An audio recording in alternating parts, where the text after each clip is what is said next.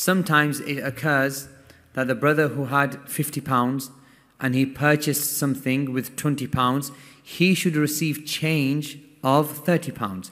And sometimes the shopkeeper makes a mistake and he gives him £40 in change.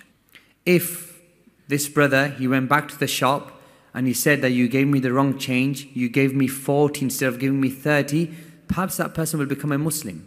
A few years ago, there was an instance, there was a bus and you paid the conductor of the bus or the driver of the bus directly, and a Yahudi, he came onto the bus and the fare was £1 and instead of giving £1, he gave the driver £2, meaning double what he should have paid. So the driver, who was a Muslim, he began to think, should I return to him the extra euro or don't return to him? Is he going to ask? Is he not going to ask? Does he really care?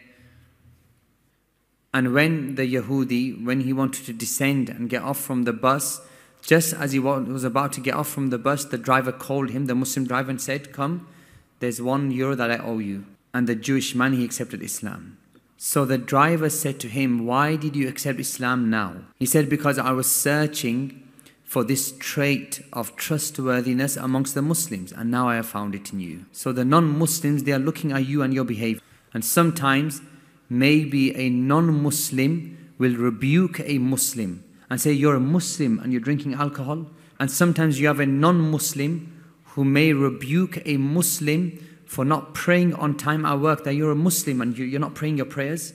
And I've heard there are certain instances where non-Muslims, they want and they desire to live next door to Muslims, and they don't want to live next door to non-Muslims. Why is this?